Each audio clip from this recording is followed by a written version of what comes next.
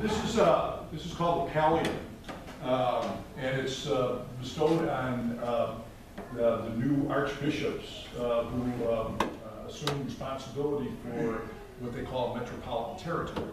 And so when I became Archbishop of Milwaukee, I then on June 29th, which is the feast of St. Peter and Paul, had to go to Rome, and then the Pope bestows this upon you. So it's really like main stage world Catholicism.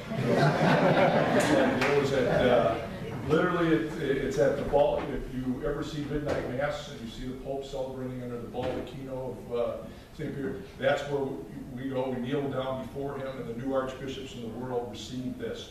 And it's lamb's wool, and it's shorn. They shorn the year-old lambs, the Sisters of St. Agnes in Rome. And St. Agnes, of course, is the early martyr of the church that's depicted with a little lamb in her hands. You know what? It was kind of like my friend Bob Barron. I'm sure some of you have watched Catholicism, and Bob and I will talk, and Bob will oftentimes say, you know, he says, when you ask somebody about Jesus being the lamb, you know, they kind of think, oh yeah, he's that cute little, depicted as that cute little animal that's, you know, that kind of runs around. No. It's the lamb that is sacrificed on the altar. That's the lamb. You know, it's the lamb who gives his life. You know, not this cute little fuzzy lamb. It's the lamb whose blood is going to be given for us. That's the lamb. So, and when Agnes is depicted with the lamb, she's depicted in terms of the sacrificial nature of her martyrdom. And so she's depicted with the lamb. So they take the year-old lambs, they take the wool off of them, and they make these, literally for the new archbishops all throughout the world. These collars are placed down in the confessional of St. Peter. So when you take a look at the baldacchino, you get a chance to go to Rome. Right underneath the baldacchino is the tomb of St. Peter. And according to Maria Guarducci, who is a wonderful archaeologist, there is more proof that those in the esophagus is the bones of St. Peter than there is proof of Tutankhamun being in the tomb of Tutankhamun. So just to let you know, in terms of the fact that sometimes people throw those out. No. This is it. So they take basically these collars, these overlays, and they place them down in the tomb. And then on the feast of Peter and Paul, his feast that's celebrated in Rome, they're brought up and then they're put on the new archbishops in the world. If you notice, one side doesn't have a pin. And the reason that side doesn't have a pin is in the old days, the pins used to be attached to the vestment, and so it would constrict the celebrant. So the one pin on the one side was so that the bishop could use extend the hand for the blessing. So you wouldn't be pinned down to the vestment, you know, trying to basically get it out.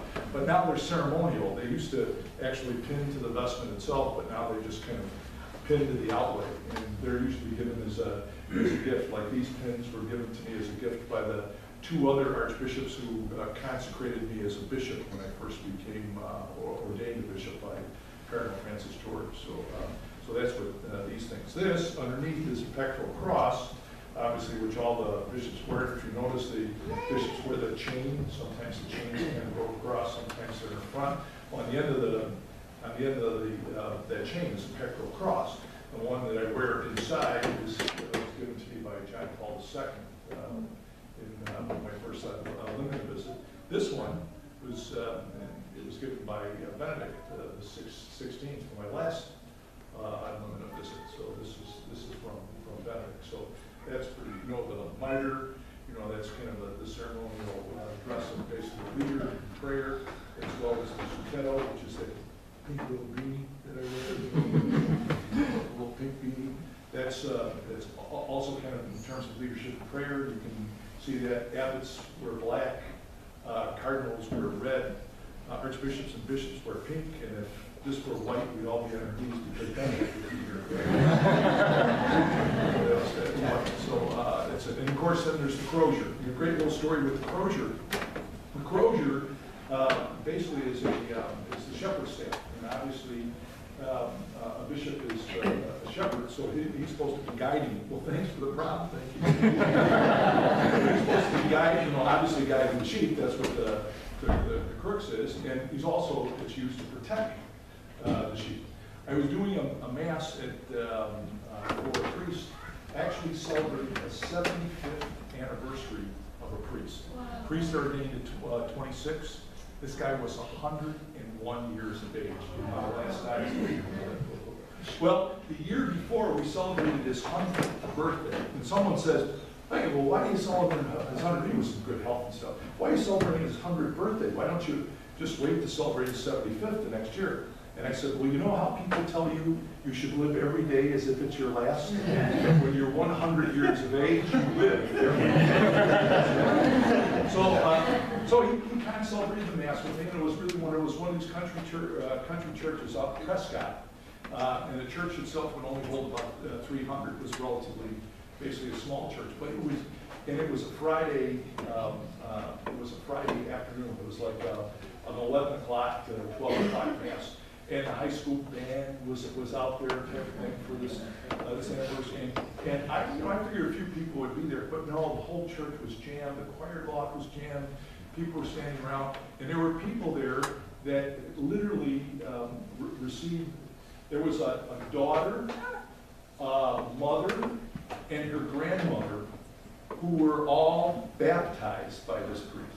Wow. So again, you can think in terms of that. So they're all baptized by this one priest, so they all received their, a lot of their sacraments. And that's the way the whole church was just filled, this relationship, this priest who had been kind of this wonderful sacramental presence in the life. And of course, at the end of Mass, just like every priest does, I did myself, I walked down the back of the church and was greeting people. And everybody was talking about a great time it was, what a great aspect, this is wonderful, he's 100th birthday, and isn't it a tribute to him? And we were all saying yes, and they were saying, "Thanks, Bishop, for coming." And I said, "Oh, no, it's a privilege." And the last two individuals coming down was a mother and her little daughter.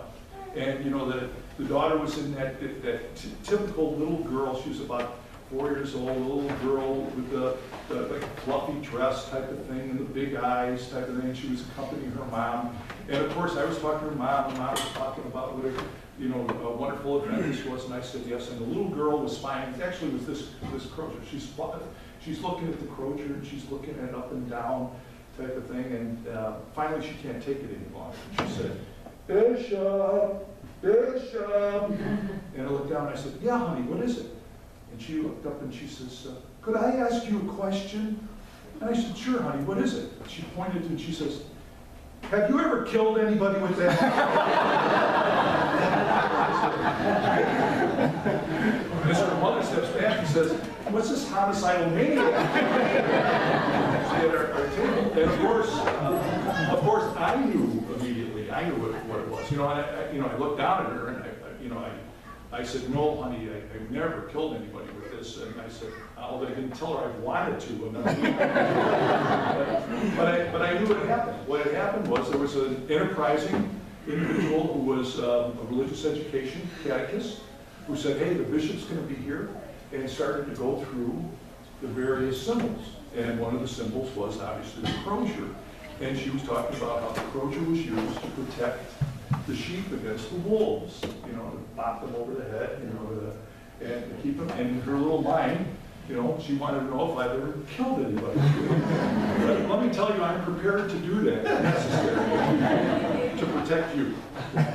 So that's part of the role of the bishop. Well, God bless all of you. Now you know all the travels. Let us stand.